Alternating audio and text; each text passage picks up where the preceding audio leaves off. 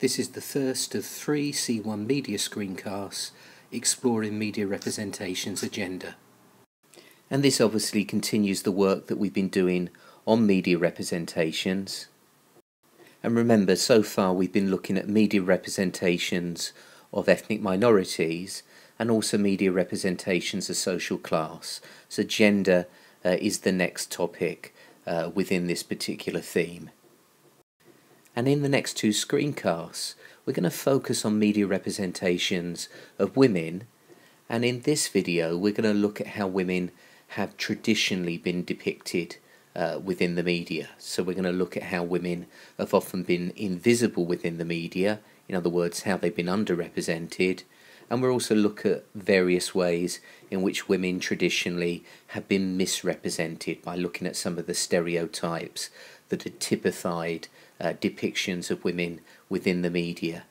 And then in the next screencast we'll look at recent developments, we'll look at the media over the last decade or so to see whether or not there have been any changes, to see whether or not women are now more visible in the media, and whether or not there's been any move away from some of the traditional stereotypes. So let's begin by looking at the theme of underrepresentation. And feminist sociologists have argued that women in the media traditionally have been represented in a narrow range of social roles by various types of media, whilst in contrast men have been shown performing a full range of social and occupational roles. And we can use this term, symbolic annihilation, to describe the underrepresentation, the invisibility of women in certain social roles within the media. And Tuchman also used this term, symbolic annihilation, to describe the way in which women's achievements are often not reported in the media or are trivialized by the mass media. So often the achievements of women are presented as being less important than things like their looks. So traditionally, men have been presented in a wider range of roles which have no particular reference to their gender, whereas in contrast, women's roles often involve being women first. In other words, women often play limited roles restricted to certain gender stereotypes, particularly those related to the housewife role or to motherhood. And we can see this if we think about advertisements for things like washing up liquid or washing powder, which nearly always show mothers and small daughters working together, and boys and men are usually the ones who are covered in dirt.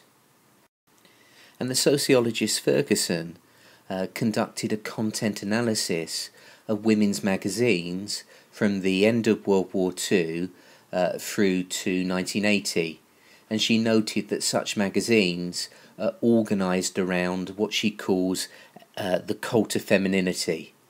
And what she means by this is the promotion of a traditional ideal where excellence is achieved through caring for others, the family, marriage, and concern for appearance.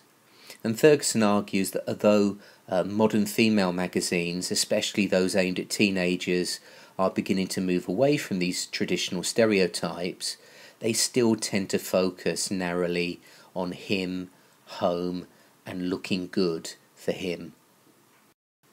A really good example of the symbolic annihilation of women's activities is the media coverage of women's sport in newspapers and on the television.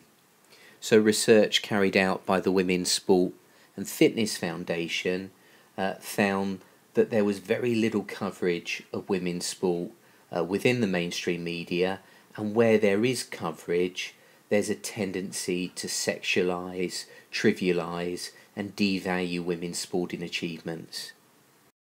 So if we look at this image from The Guardian, entitled "A Few Stories You Won't Be Reading About the Tennis Stars at Wimbledon," if they're male, obviously the point that they're trying to make here is that when it comes to female athletes, a lot of the coverage focuses on how they look, on aspects of their body, presents them in a very sexualized way, rather than focusing on their sporting achievements.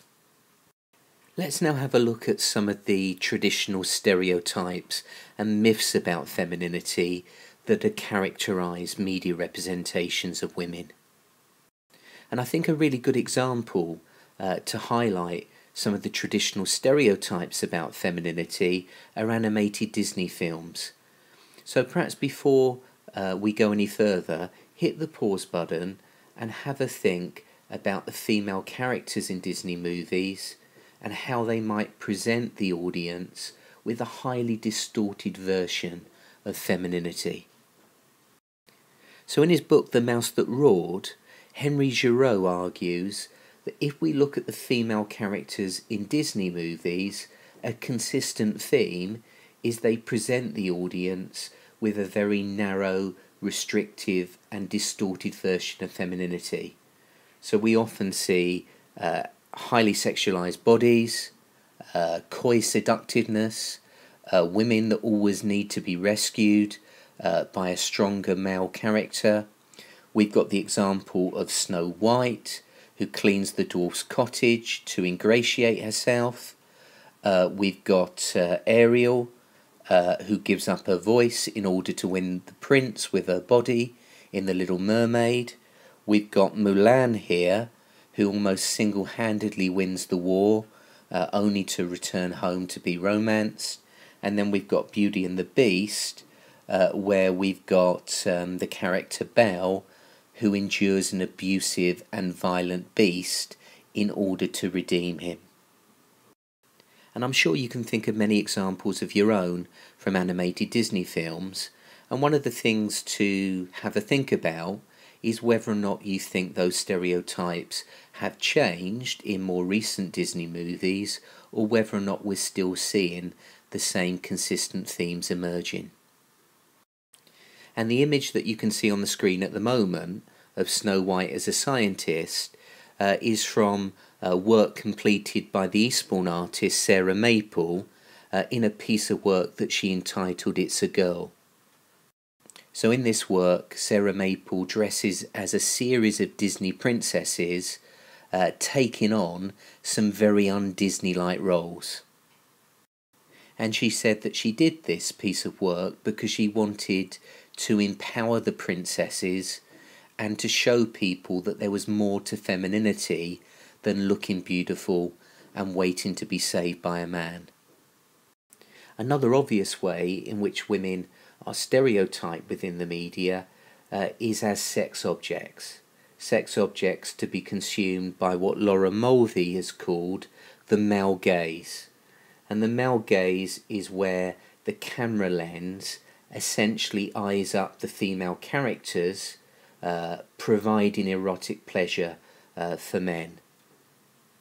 So Laura Mulvey, whose main interest was in cinema, stated that women were objectified in film because heterosexual men were in control of the camera, and that Hollywood films played to a kind of voyeuristic tendency.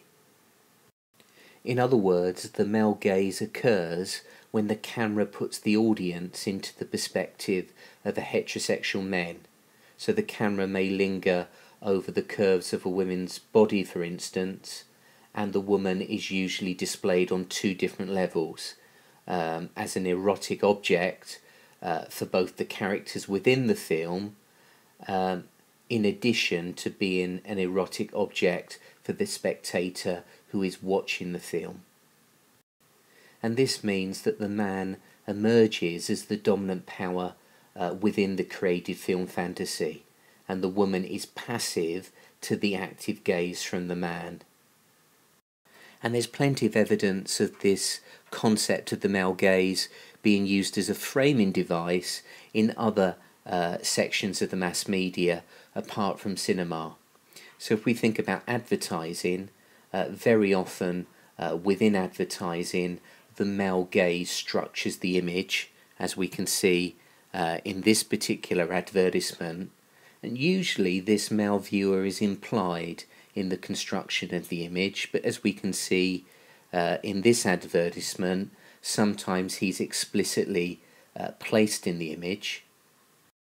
And here's another very clear example of this concept of a male gaze. So in this advertisement, we've got a woman posing for herself in the mirror, but very self-conscious, very aware of her own image under the male gaze. And a very common way of creating the male gaze in advertising is to reduce the female body to pieces.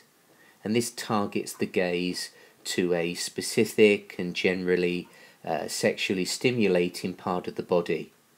And if all we see is a piece of body, how can we imagine that it actually belongs to a whole person who is more than just a shiny leg, a shapely thigh, a skinny stomach, or wonder bra breasts?